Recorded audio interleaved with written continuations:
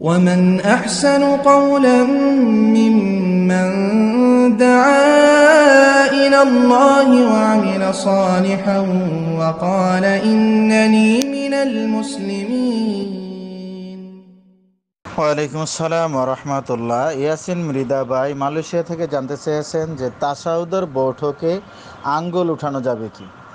জি আলহামদুলিল্লাহ। সম্মানিত দিনী ভাই, খুব গুরুত্বপূর্ণ একটি বিষয় জানার চেষ্টা করেছেন। আমাদের সমাজে এই নিয়ে অনেক পক্ষপাতিত্ব রয়েছে এবং অনেকেই দুম্রজাল সৃষ্টি করে, অনেকে জেনে অথবা না জেনে, অনেকে বুঝে অনেকে না বুঝে, অনেকে হাদিস দেখে অথবা অনেকে আন্দাজে বিভিন্ন ধরনের কথা বলে থাকে। তবে এই নিয়ে আমাদের সমাজে বিভিন্ন ধরনের আমল দেখা যায়। কেহ আঙ্গুল উঠিয়ে রাখে, কেহ শুধু আঙ্গুল একবার উঠায়, আবার কোনো কোনো অনলাইন মুফতি দেখা যায় বলছে যে 4 বার উঠাতে হবে, কেহ বলছে যে আঙ্গুল একবার উঠাইতে নামাইতে হবে। তবে বিভিন্ন ধরনের এই মতানৈক্য হওয়ার একটাই কারণ যে আমরা মূলগত রাসূল সাল্লাল্লাহু আলাইহি সাল্লামের যে হাদিস, এই হাদিসের দিকে যদি ফিরে যাই তাহলে আমাদের আর এত দ্বন্দ্ব থাকার কথা নয়। সুতরাং আমরা নিরপেক্ষভাবে একটি কথাই আবেদন জানাবো, আমাদের সকলে উচিত পবিত্র কোরআন এবং সহিহ হাদিসের দিকে ফিরে যাওয়া। তাশাহুদ বৈঠকের সময় বাম হাতের আঙ্গুলগুলো বাম হাঁটুর প্রান্ত বরাবর কেবলামুখী ও স্বাভাবিক অবস্থায় থাকবে, অর্থাৎ বাম উরুর উপরে বাম হাত স্বাভাবিক অবস্থা থাকবে, যা সহিহ মুসলিম এবং মিশকাতের 907 নম্বর হাদিস দ্বারা প্রমাণিত। এবং ডান হাত 53 এর ন্যায় মুষ্টিবদ্ধ থাকবে, অর্থাৎ 53 বলতে আরবি যেই 3 আর 5 একসাথে করলে 5-এর পরে 3 লিখলে এটা প্র্যাকটিক্যাল না দেখালে সেটা অডিওতে দেখানো সম্ভব নয়। বিশেষ করে শাহাদাত আঙ্গুলি রেখে মধ্যমা আঙ্গুলির সাথে বৃদ্ধ আঙ্গুলির মাথা লাগিয়ে রেখে যে পদ্ধতিটা হয়ে থাকে, অর্থাৎ শাহাদাত আঙ্গুলি দ্বারা ইশারা করবে, হাত মুষ্টিবদ্ধ থাকবে 53-এর ন্যায়, আর শাহাদাত আঙ্গুলি দ্বারা ইশারা করবে, যা সহিহ মুসলিমের হাদিস দ্বারা প্রমাণিত এবং মিশকাতুল মাসাবির 906 এবং 908 নম্বরের হাদিস দ্বারা প্রমাণিত।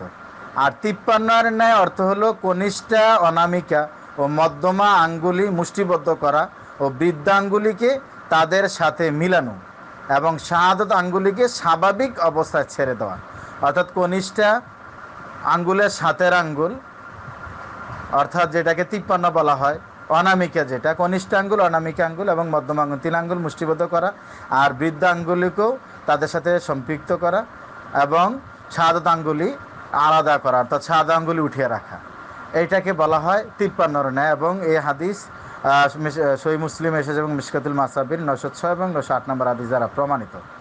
তবে বৈঠকের শুরু থেকে সালাম ফিরানোর আগ পর্যন্ত এই আঙ্গুল উঠিয়ে রাখতে হয়।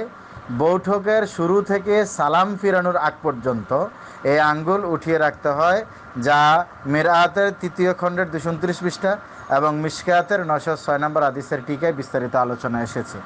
তবে যারা বলছে আঙ্গুল উঠিয়ে রাখতে হবে সরাসরি, এটা হাদিসের দৃষ্টিকোণে এমন নয়, বরং সহিহ মুসলিমের হাদিস দ্বারা প্রমাণিত যে আঙ্গুলটা দ্বারা ইশারা করতেন।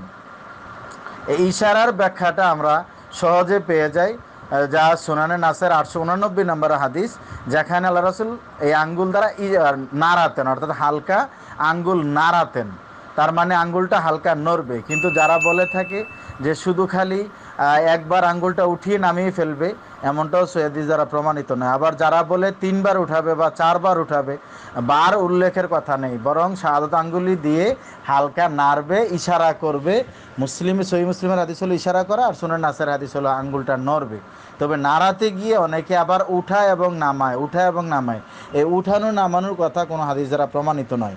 আবার এই নাড়াতে গিয়ে অনেকে এত বেশি নাড়ায় যে পাশের মুসল্লির সলাতের ডিস্টার্ব হয়, দৃষ্টিকটু হয়, এটাও করা যাবে না। অর্থাৎ শাহাদাত আঙ্গুলি দ্বারা হালকা ইশারা করবে।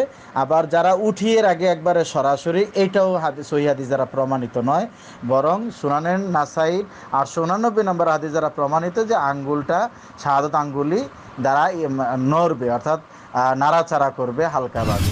সুতরাং তাশাহুদের বৈঠকে নিজেদের মন গড়া বা নিজেদের মন মতো আঙ্গুল উঠানো নামানো না করে, বা শুধু একবার উঠিয়ে অথবা 3 বার অথবা 4 বার উঠানো নামানো না করে, বরং রাসূল সাল্লাল্লাহু আলাইহি সাল্লামের সেই হাদিস অনুযায়ী সহিহ মুসলিমের হাদিস দ্বারা যে আঙ্গুল দ্বারা ইশারা করতেন, আর সুনানে নাসাইর হাদিস 889 নম্বর হাদিস দ্বারা প্রমাণিত যে আঙ্গুলটা হালকা নাড়তেন।